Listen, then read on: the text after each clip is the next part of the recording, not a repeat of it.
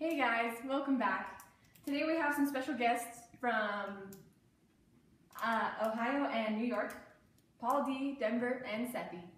We're going to start off with Denver. Let's get started. So Denver, what does your life look like nowadays? Oh, I live in New York now. I decided to get away. I own a small bakery downstairs from my apartment, and I'm very proud to say that it's successful, and we get new customers every day. I decided to move from 124 just because I can't handle it anymore. I can't deal with the constant reminder of how everything was and how I used to be, and I'm just happy to be here. Like, I feel safe in New York. I feel confident, and this type of isolation that I am in is good. The kind of isolation I had in Ohio was very bad, and I just feel secure in New York, and I'm glad that I made this decision. I'm very happy to hear that. That's really nice that you're doing so good. So, what's your relationship like with your mother and Paul D looking like? Well, I used to be so angry. I was angry all the time, and before I was just like, I just hated everything, and I've grown to realize that that's like painful. It hurts me more than anyone, and it just affects everything around me and everything like that. And I've forgiven my mother for what she's done and what, like, everything that's just happened and all that's going on, even currently today. And I just love her. I just choose to love her, and I look right past through her flaws, and I thank God every day for her. And I'm glad that nothing happened to her when that whole mess was going on. I still prefer to keep my distance to avoid any negative feelings or like memories or anything like that. And it's good. It's good for both of us. For Paul D, we're good. I think he's cool. Paul D, I like him. I used to hate him so much because he just like took my mom from me. But no, I've grown to appreciate him, and I see why he is here in our lives. And I see that he's really meant for Sethi, and Sethi can't survive without him. And I'm really glad that he's around. I appreciate him, and I respect him. Okay, I see. I understand.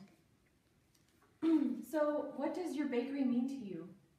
My bakery to me is an escape. It's an escape, and it's my freedom. And I really love my bakery. And it's just to get away from the past, and I don't like to ponder on the past. I like to look forward and focus on the future.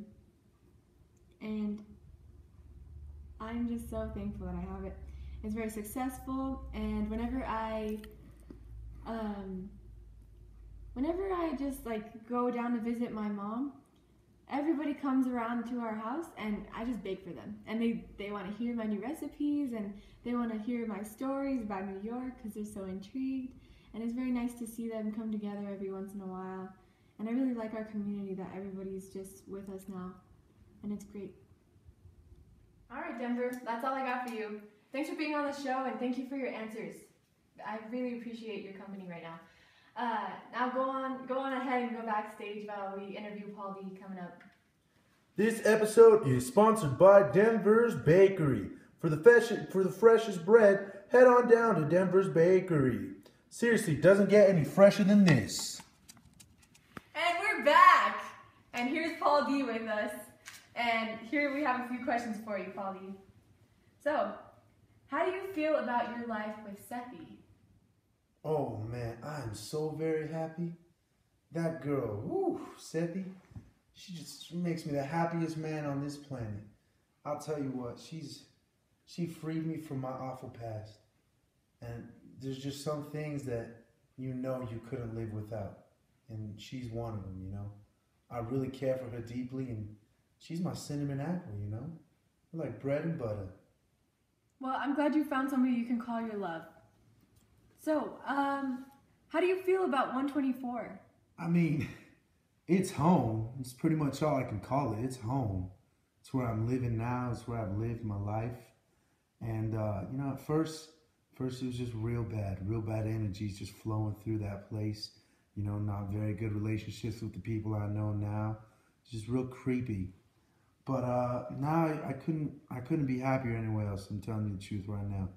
Got Sethi with me, and it's a much better place. Good juju, no more bad juju. Just living life. It's good that you feel that way. Very nice. So how's your relationship with Denver? Oh man, I'm so glad that I can call her my daughter. Denver, she is one of a kind. Did she tell you she opened up her own bakery? She has her own bakery now. That is insane.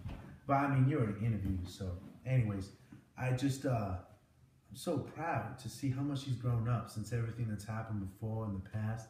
Like I said, at 124, it was tough, It was real tough, and we went through a lot of things, but thank God we all managed to get through it together. And like I said, I'm just so proud of her. She's a grown woman now.